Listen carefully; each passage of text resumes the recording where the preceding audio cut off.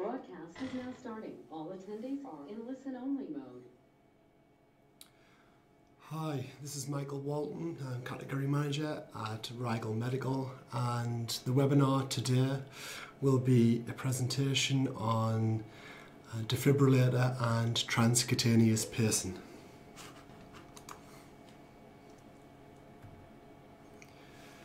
So the agenda, or what we're going to be talking over today, we'll briefly go over some of the history of defibrillation and some theory, some definition, usage, some of your physiological aspects of the heart, a quick overview of the standard for defibrillator testing, a typical defibrillator PM, and a conclusion. So as an introduction, cardiac arrest happens when the heart is in an inefficient pump. So it can't pump blood around the body, oxygenated blood, and get rid of the waste product, which is deoxygenated blood. In the UK, an estimated 30,000 out-of-hospital cardiac arrests happen annually, almost 10 times as many in the US. But sadly, the chances of surviving out-of-hospital cardiac arrest are 1 in 10. And this only increases slightly if you have a cardiac arrest within a hospital or a healthcare premises. So unless there's some kind of immediate intervention from CPR and defibrillation, you're pretty much going to have a really poor outcome. And the survival rates drop 1% every minute. So therefore, without CPR, without defibrillation, an out-of-hospital cardiac arrest has dire consequences, become hypoxic, and ultimately will lead to death. Around about the turn of the 20th century, people were living longer. Infectious diseases used to be the main leader of death globally. And as people started to live slightly longer, coronary heart disease became more apparent. So to try and counter that, I guess, in the early 20th century, Swiss researchers, Jean-Louis Provost and Frederick Batelli, came across the paradox which you could put electrical current through the heart invasively, and not only could it lead to fibrillation, but it, more importantly, and the purpose of this whole presentation and the medical device, that is defibrillation. Defibrillation came about. Again, this was first experimented on animals. And then as the 20th century progressed, in the 20s, Karen Hovind in Baltimore started to work more with a cardiac surgeon, Claude Beck, and they were experimenting with open chest clinical defibrillation using AC current. And so pictured there is an open chest defibrillator, one of the very first open, well, that was the first defibrillator that was used. And they called this technique a counter shock. So Beck, being the expert in improving heart circulation, noticed that when he would perform his cardiac surgery, the heart would go into ventricular fibrillation. And in 1947, Beck applied open chest defibrillation to the human heart during ventricular fibrillation for the first time, successfully reviving the patient using the AC biophasic electric defibrillator. Meanwhile, over in Moscow, Gurvich was experimenting with a less dangerous, in inverted commas, DC monophasic device that would deliver thoracic defibrillation, i.e. non-invasive. So it wasn't an invasive procedure, it wasn't open chest anymore. And they would discharge a capacitor at high voltages across the animal's chest to restore cardio function. History of defibrillation will continue with the 50s and the 60s, because with just like everything in the 20th century, there was big advances in technologies. Zoll, who you're probably familiar with that name, was a Boston cardiologist, and he started experimenting with cardiac pacing and AC defibrillation. Lown used DC cardioversion, which is a smaller amount of energy that's delivered across the heart, and then Pleska pretty much optimized Gervich's DC defibrillator and pretty much made it to the defibrillator that we see today, from the 60s to the 80s. Now defibrillators are pretty advanced, sophisticated medical devices that offer a number of options, including pace, non-invasive pacing, SpO2, ECG.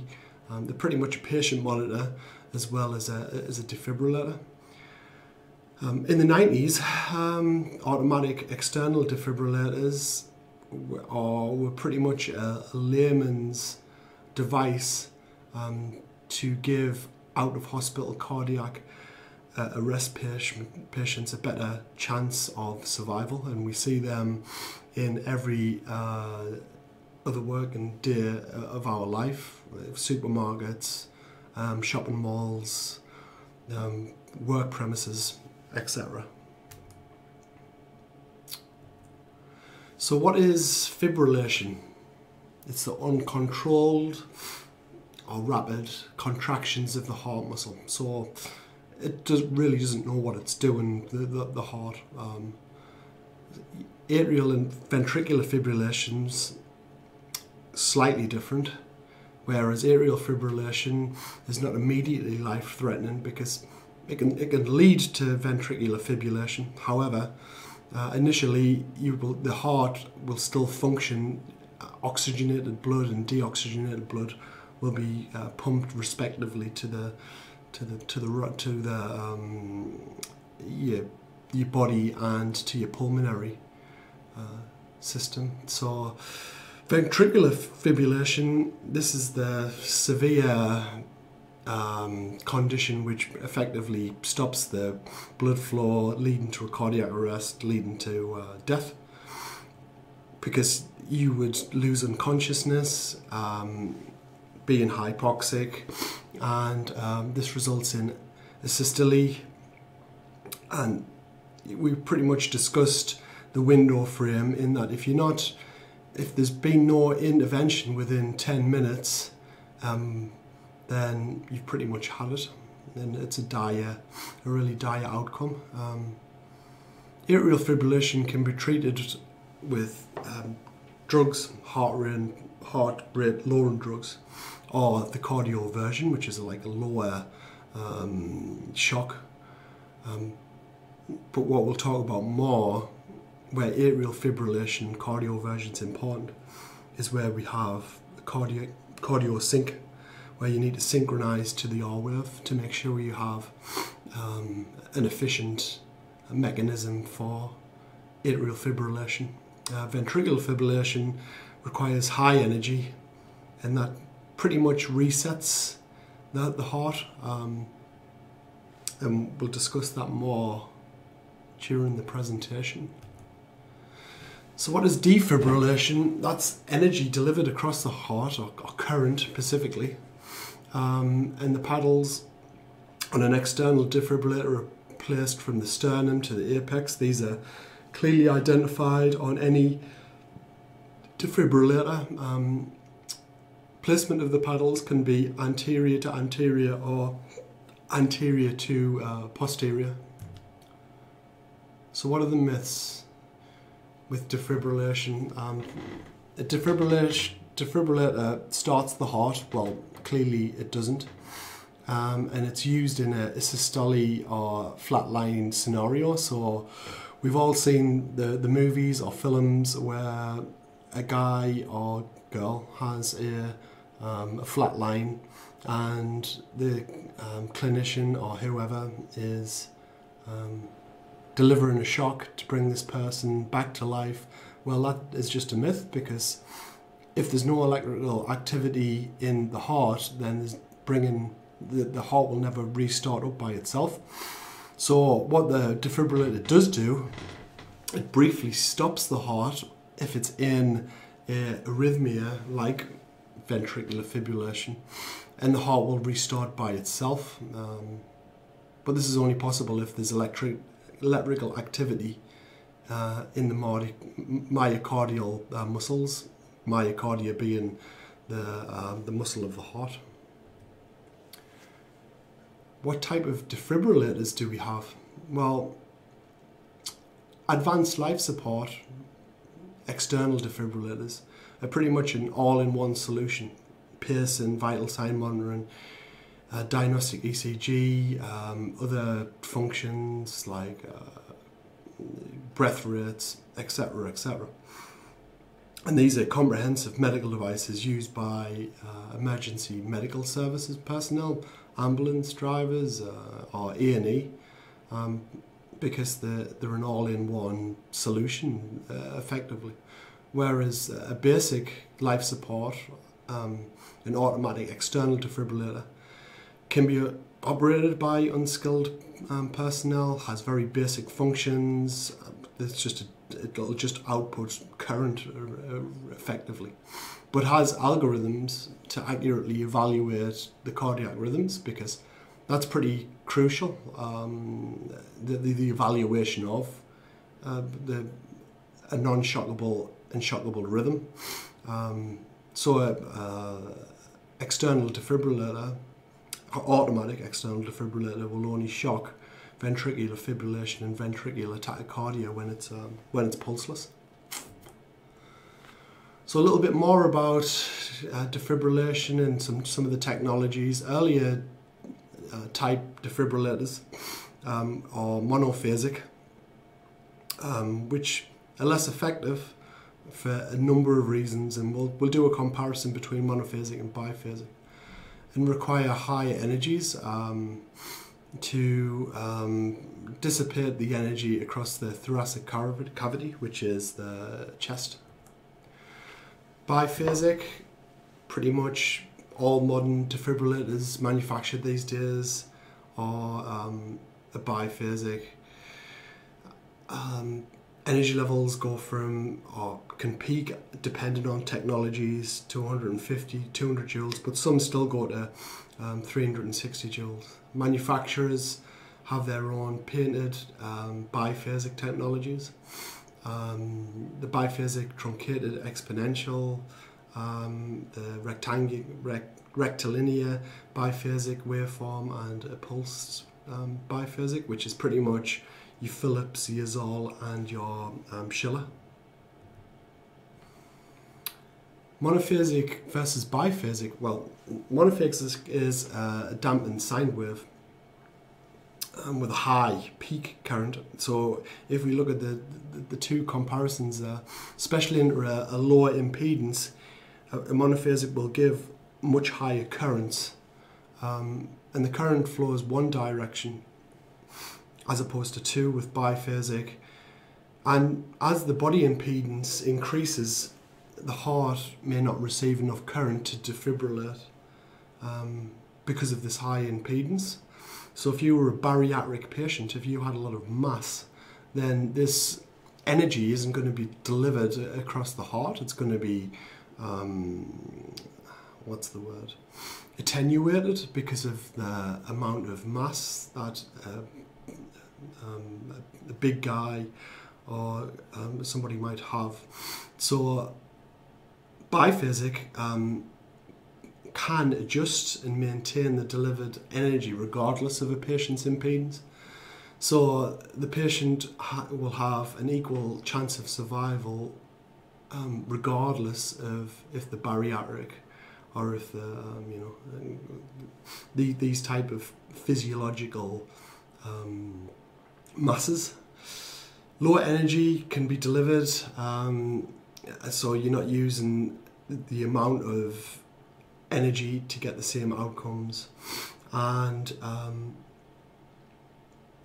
it has been, although not totally proven, when I did a little bit of research, that lower biphasic energy may result in less damage to the myocardium. So what is exactly happening, what is being measured, what is being delivered? We kind of, within defibrillation, use the standard UI, standard unit SI, of energy, which is joules. Joule coming from Manchester, the scientist who was from Manchester in the UK. What's the relationship? Well, it's pretty much power. So 1 watt for 1 second is 1 joule, and it's the relationship between voltage, current, resistance, and time.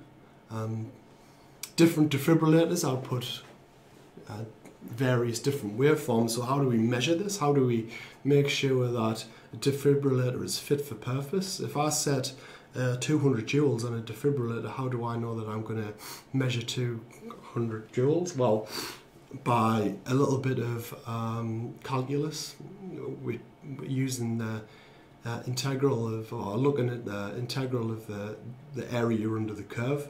So the resistance across the thoracic cavity, if that's fixed within a defibrillator analyzer, then we can measure and monitor the current or voltage, and then from that we can derive the amount of energy in joules. Typical dosages, depending on the condition, the arrhythmia, biphasic and monophasic have different characteristics. I just won't talk about that much. I'm not a clinician, but I thought it was worthwhile to put that into the presentation. So a little bit more about the heart and what on earth's going on and why defibrillation is required. So the electrical activity of the myocardium, this regulates the cardiac cycle. And the cardiac cycle is the stimulus of the contraction, systole, of the atria, and followed by the contraction of the ventricles. After which, after ventricular systole, which is a contraction, it'll relax into a disystole, and the atrial opens up and blood will flow. So effectively it's contraction and a rest period, contraction and a rest period, but works with the atria pumping, then the ventricle pumping in a sequential manner. So right atrium returns deoxygenated blood from the upper and lower body, and that will go to the right ventricle. As the right ventricle contracts, the atrium contraction is more of a passive flow of blood. The powerhouse, the real workhorse of the heart is the ventricles. So the right ventricle, when that contracts, it'll pass deoxygenated blood. That'll be passed to the pulmonary artery and to the lungs. The lungs perform a gas exchange, expelling the waste product, carbon dioxide, from blood to air, and taking the nutrient, oxygen, vital for cells to live, from air to blood. So the left atrium receives this oxygenated blood from the lungs via the pulmonary veins being the only vein that carries oxygenated blood, passes it through the AV valve to the left ventricle, and the left ventricle is the real workhorse that contracts to deliver the much needed nutrient of oxygen and oxygenated blood to the upper and lower body and the rest of the peripherals via the aorta. We have a picture there of the cardiac cycle where we have the sinus node, AV node, the common bundle branches, Purkinje fibers, and I think it's a nice diagram, and I tell you why I think it's nice, because from the colour code you can pretty much assess P wave activity, the yaw wave activity and the T wave activity in relationship to the cardiac cycle, and how the sinus node is the starter of the heart, and then the Purkinje fibers and the bundle of His is the contraction of the ventricular muscle. Shockable arrhythmia. Why do we need to differentiate between shockable arrhythmia and non-shockable arrhythmia? And why do we need to even synchronize with, why is there a synchronization option on a defibrillator? Well, hopefully I'll reveal why. Ventricular fibrillation, fine and coarse, is pretty much just uncontrolled. It's pretty much a sporadic signal if you were looking on an ECG machine, and effectively, as I've already alluded to in the presentation, you're going to die if you haven't got any type of intervention. If you do have still have an R wave present, then you would need to synchronize, or the defibrillator needs to synchronize to your R wave. If it doesn't, if you're producing no blood flow around the body, if it is a sporadic delivery of or non-delivery of oxygenated blood, then you don't require any synchronization, but you do in conditions like atrial flutter, atrial fibrillation and ventricular tachycardia with a pulse, because what the defib does is it will synchronize with the R wave, and it has to deliver energy in a set period after the R wave for various reasons, which I will discuss in the next couple of slides. Non-shockable arrhythmia is a systole where the P wave can still be present, but it's pretty much a flat line, and possible to try and stimulate the heart back into electrical activity, but this is with the use of CPR and drugs. Certainly isn't with the use of a defibrillator or any type of current. So cardiac synchronization, when the heart goes through depolarization and the repolarization process, it produces what we see on the ECG, your normal sinus rhythm. And there's a picture of it. What is relevant and why synchronization is relevant is because when a pulse is present, defibrillation shouldn't really occur during the vulnerable period, because you can go from having a relatively okay arrhythmia like ventricular fibrillation, and you can send the heart into fibrillation, ventricular fibrillation, if you were to deliver energy in the vulnerable period, which is the T wave. So what we have there is what we call the absolute refractory period and relative refractory period, where the absolute refractory period is the ventricle in depolarization, where it's contracting, and it's in its it won't respond to any type of stimuli in its recovery period, which is repolarization. So if you were to have an atrial fibrillation and then send current to the heart in the the T wave, then that's going to have catastrophic outcomes. So defibrillators must deliver, or typically deliver,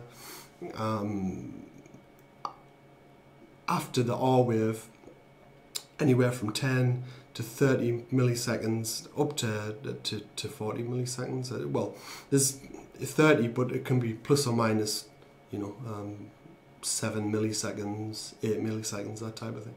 But it mustn't deliver current in the T wave.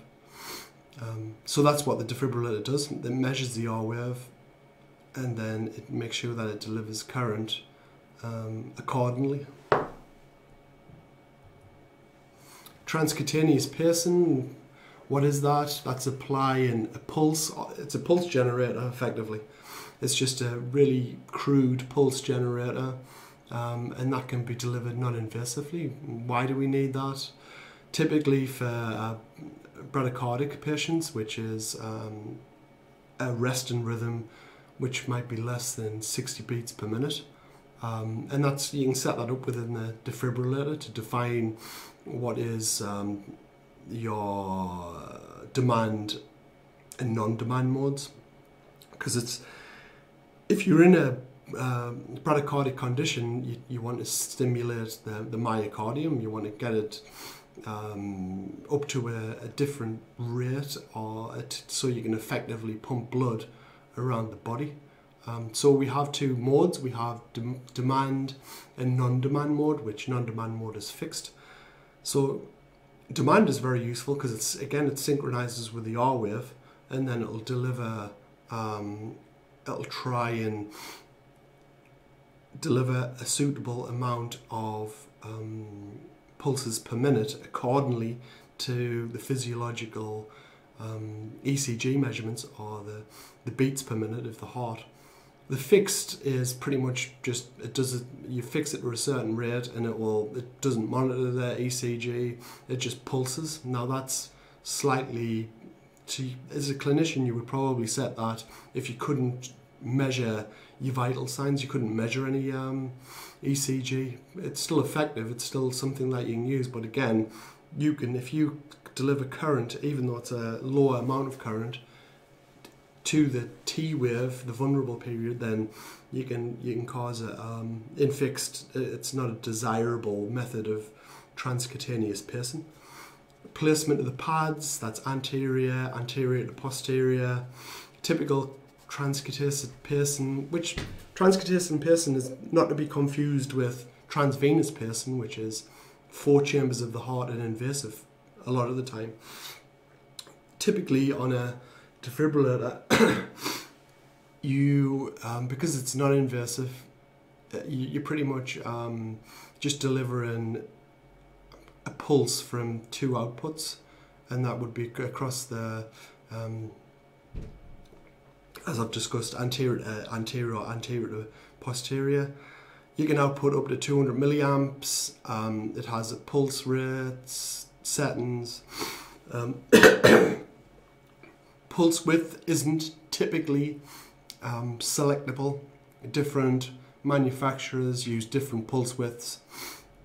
And so the pulse width is pretty much critical to make sure that you can stimulate. You are delivering an amount of energy to stimulate the myocardium. And then we have a refractory period where you're not delivering in a certain time frame, certain time interval.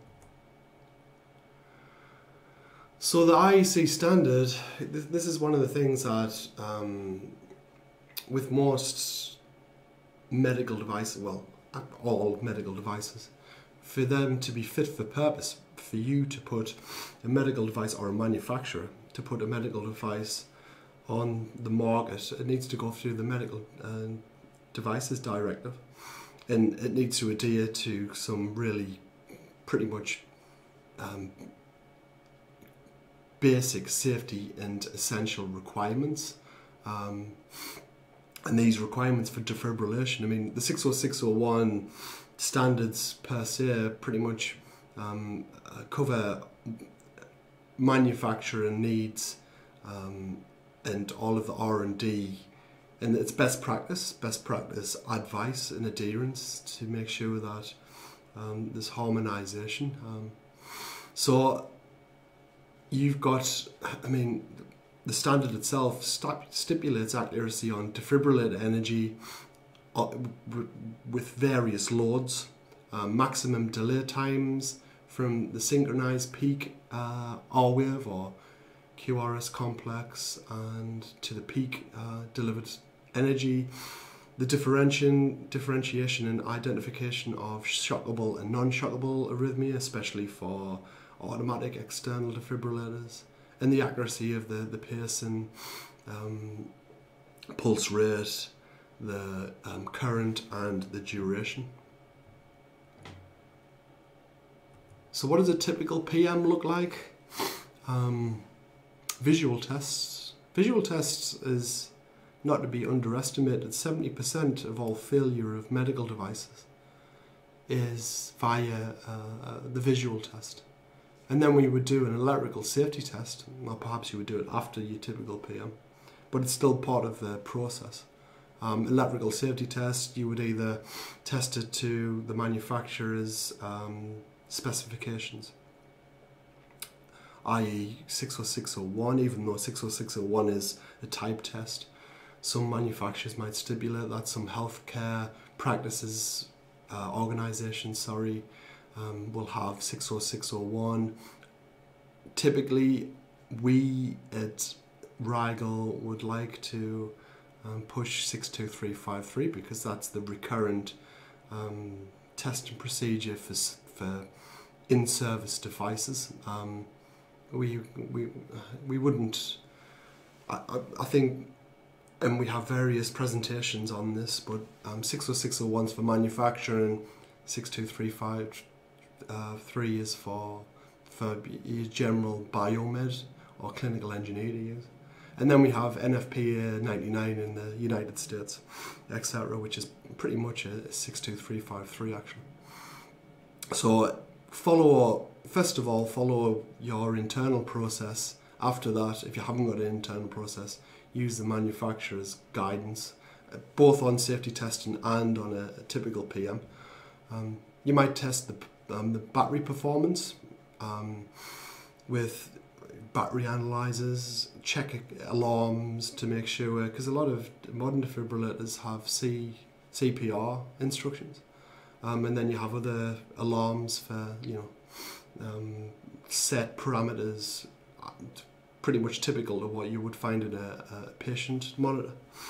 Then ECG performance, you're looking at gains of the R wave, you're looking at BPM rate verification, critical for the purposes of R wave synchronization and pacing. And then frequency responses, because you want the relative notch filtering at 50 Hz or 60 Hz. You want low pass filtering, you want high pass filtering, the band pass filtering characteristics of an ECG, because you need to monitor these things if you need to correctly synchronize and do the cardio version, which is critical. We record the sync delay of the synchronization mode. We would measure the linearity of energy, any metrology actually. I mean, it doesn't matter what you're measuring.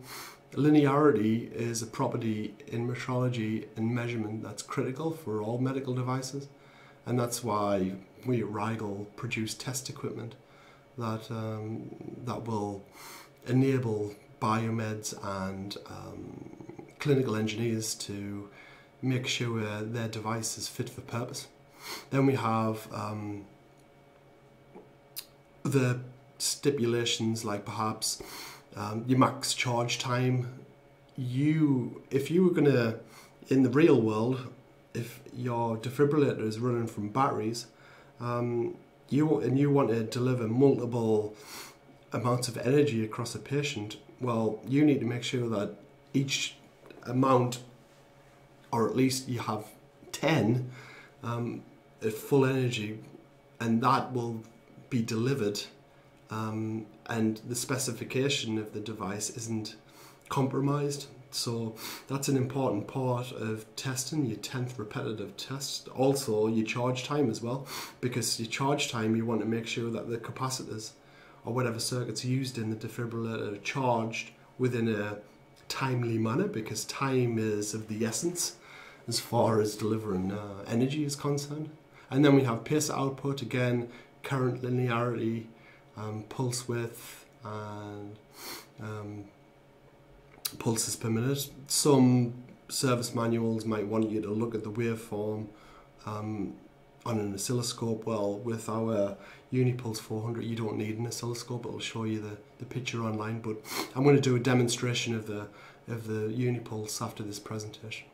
You might have a paddle impedance check. One thing I haven't discussed, and this is pretty much the guidance from 60601, is that you use 50 ohms as your typical transthoracic impedance to deliver and verify the performance of a defibrillator analyzer.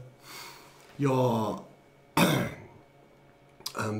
defibrillator might have a printer. As per patient monitoring, you want to check the speeds, you want to check the amplitude is correct, and then other vital signs like SpO2 and IBP, etc.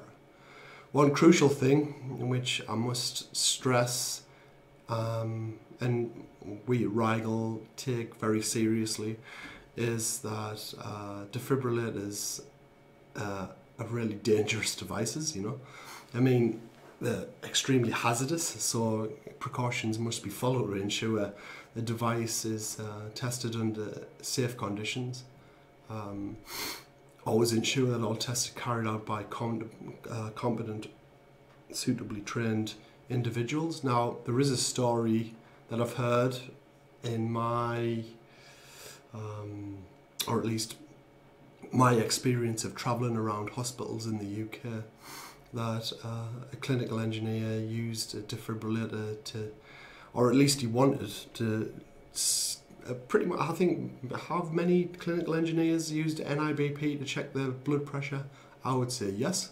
I've used the NIBP monitor to check my blood pressure. It's like you do that sometimes.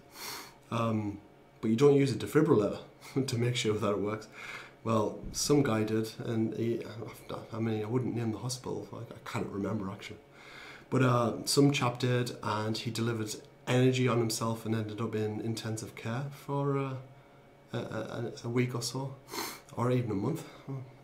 So whatever you do, Rigel, funnily enough, manufacture an analyzer, so you don't have to test these things on yourself. Joking aside, I mean, that is a story that I've heard. Whether it's a myth or not, I'm not entirely sure, but there you go. So just to conclude, defibrillators play an important role in trying to provide the necessary intervention, paired up with CPR procedures. Advancements in technology have given emergency medical staff the tools to pretty much deliver advanced life support and reducing the potential of fatal outcomes. And then we have automatic external defibrillators that are improving out-of-hospital cardiac outcomes, arrest outcomes. That can be found globally in most public places or layman's use. Defibrillators are hazardous. Medical devices are certainly not without risk. One thing I must point out, that there has been a couple of stories with the automatic external defibrillators actually not being fit for purpose. Manufacturers, the batteries just haven't been able to deliver the amount of energy, and that's a huge risk. You buy these things thinking that they're going to be fit for purpose. Well, clearly some automatic external defibrillators haven't been, and there was a big recall recently. Well, the last couple of years. So bear in mind, regular performance of any medical device, really, not so much defibrillators, and safety tests provide the means of improving patient safety, pretty much to meet the manufacturer's specifications the accuracy of them, and so they fit or meet their intended purpose of use.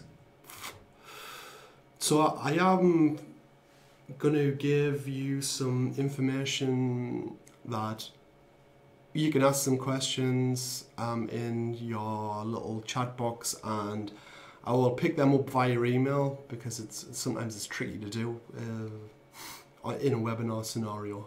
But the presentation that we have, you can download the guidance that has been written, and it's pretty much a comprehensive overview of defibrillation, much more in depth than this presentation. So that's downloadable.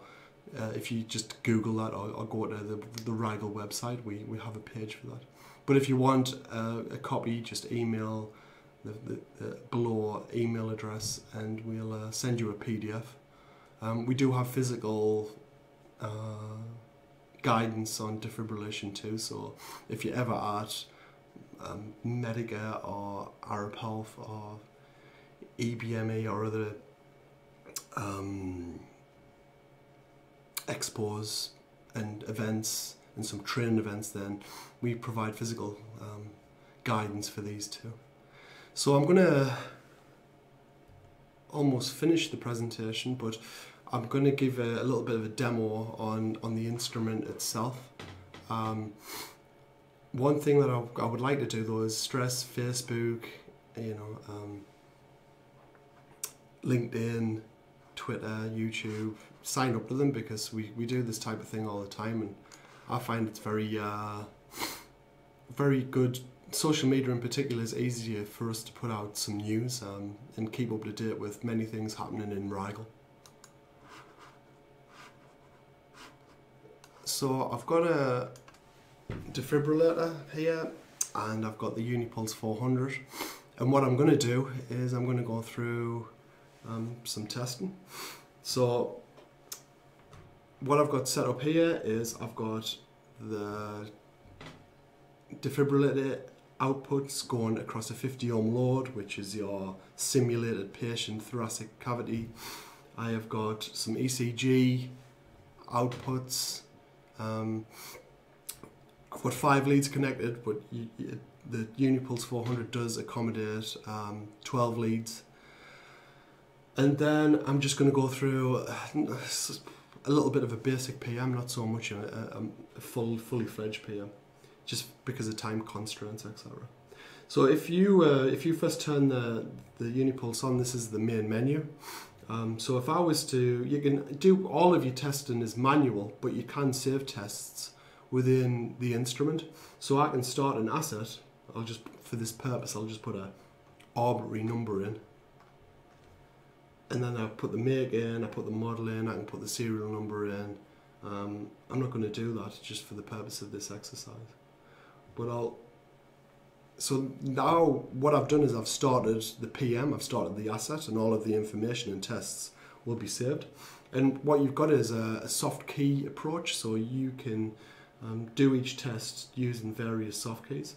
So the first one is defib. Just normal defib, and it'll give you a warning to say make sure that you defib into the correct inputs and not the pacer inputs, because they have different wattage settings for resistance to do measurements. And then it's fairly basic. I've got the 200 joules selected. I can typically do I'll do a quick linearity check. So I could start at 1 joule, press charge, and then we have our reading on the screen there, and then I can save that.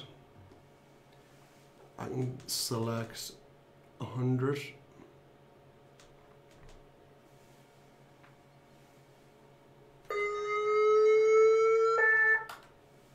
And I can save that. In fact, before I save it, what I'll do is I'll show you. Bear in mind the Mindray in particular has an accuracy of plus or minus 15%. So I'm allowed 85 joules, and I'm allowed 115 joules. So that's something to bear in mind when we're doing these readings. What you're presented with when you do deliver current is you have a waveform. This happens to be biphasic, and you have other parameters: energy, peak voltage, peak current, and the time it's taken for the energy to be delivered. So we can save that, and then we can do 360.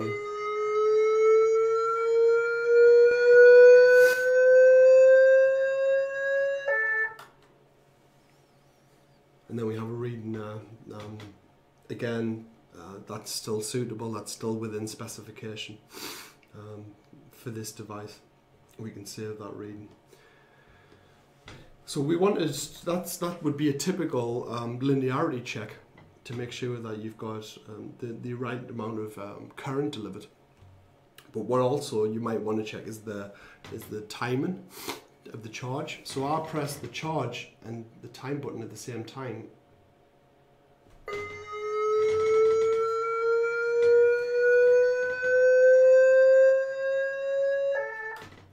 And then it shows me the time it's take for the capacitors to charge up and be discharged. And that's something that might be useful, and not typically part of a PM, but it could be part of a PM. Could be part of the manufacturing process. And then we have our sync, so we have to enter sync mode.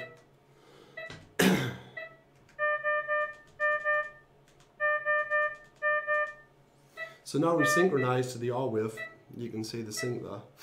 And what we're going to measure is the time it takes for the defib to output the energy after the R wave. So I'm just going to press charge.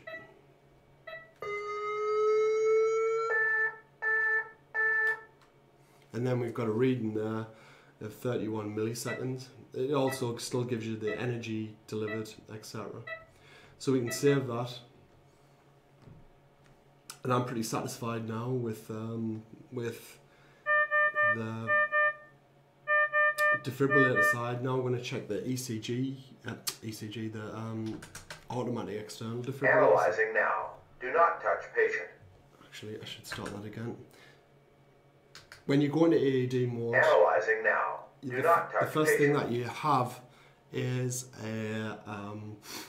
it'll output a ventricular fibrillation. Shock advised. And then it'll Charging.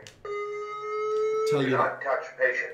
Shock delivered. So effectively, what's happening there is that we are delivering the energy, because we're in a shockable rhythm is being found. That's an essential part of testing an automatic external defibrillator. So I will save that. But then what I want to do is put a normal sinus rhythm, and then we'll analyze that. Analyzing now. Do not touch patient.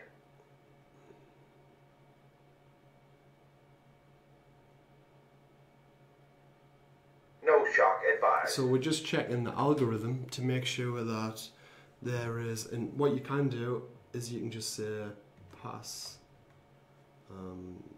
non-shockable. So it gives you the facility to enter details on the screen to save all of this, and all of this information can be output as a CSV file, which is pretty good.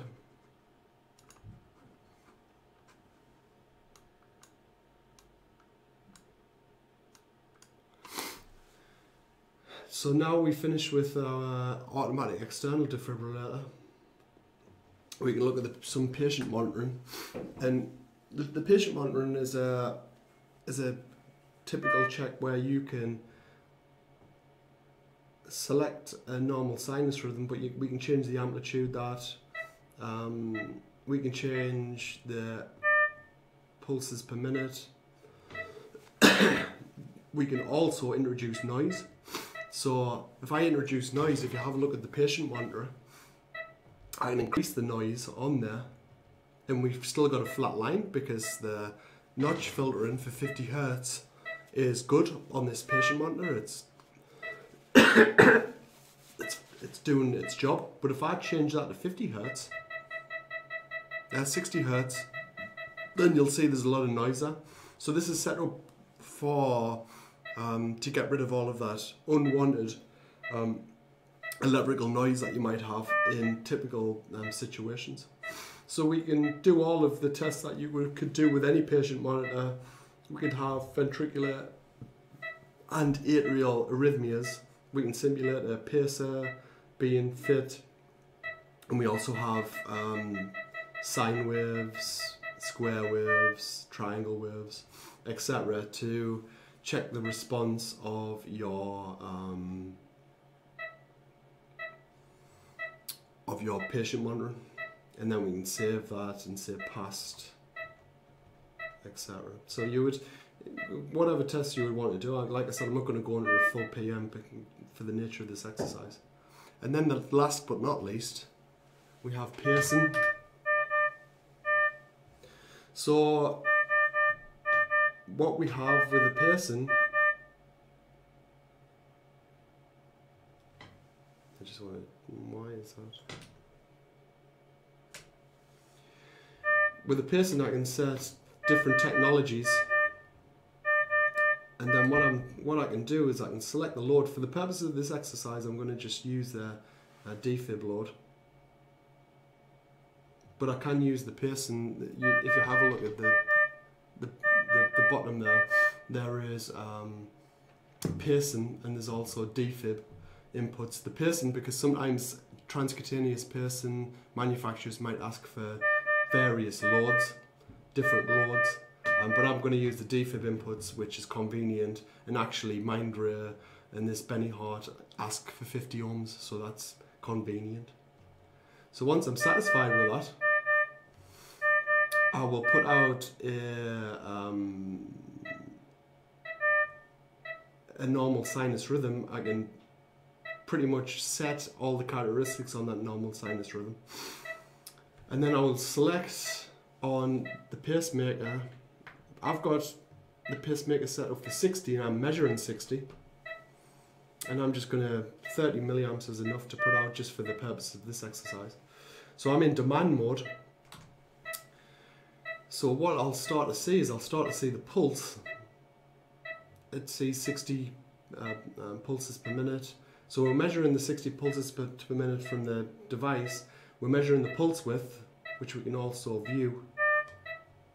And then we can measure peak current, average current, lead current and trail current, because some transcutaneous pacing options have different attributes. There might not be a perfect square wave. The amount of energy that's being delivered, it might be the area under the curve, so to speak. So peak current can be measured. This one is set at 30 milliamps, and then we can measure the amount of energy that's being delivered. What we can also do, because this is in demand mode, now if I increase my heart rate, then the pacing will stop pacing. The reason for that is because you don't want the pacemaker has already realised that we are I'm not in a bradycardic condition anymore. I don't need to be the pacer doesn't need to work, but we can put it in a condition. Sorry, you can't say that. We can put it in a condition of back into a bradycardic condition, and then you'll see it start pacing again, and then we can select that and save all of those parameters. We also have some parameters for refractory period, sensitivity, and some more noise immunity levels. So that's your typical PM. Once I'm satisfied with the end of that, I just press End Asset, and then all of that information is saved. And then I can go through each test, and all of this can be downloaded as a CSV file. So that's the handy way, an intuitive way of saving any type of results. I'll just see if I've got any questions here. Right, let's have a look. There is, I've got a question about the paddles. Yes, we have a paddle adapter that comes free of charge with the Unipulse 400. So, although I've got four mil connectors going into the device, we do accommodate paddles too. There's an adapter and it's the same size as the actual device itself. I mean, the weight and the size of this thing is probably, although a little biased, the most comprehensive on the market. It's very light. It's designed for field service, but it also can sit on a desk or a bench quite conveniently. So there's a few things where it has many features that are attractive for field service and for biomed.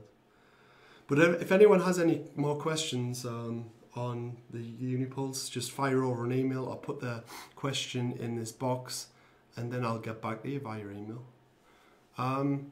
Okay, well, that's the end of the presentation. I hope everybody enjoyed it. What we'll do is we'll put out, if anyone wants the slides, email us, or the video will probably be on YouTube sometime, I'd imagine. So, yeah, we can, we'll put that up and then you can watch it anytime you want. Anyway, so thank you everybody for attending the webinar, and I will see you soon. Thank you.